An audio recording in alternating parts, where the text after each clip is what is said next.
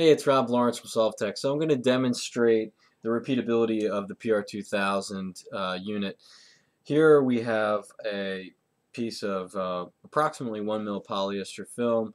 This film is put into a frame, and what this frame does is just holds the film flat and taut. We go ahead and stick the frame in, and we see we got a reading of approximately 9.48 mils come out. Go back in, and we can see we're 947, 948 again.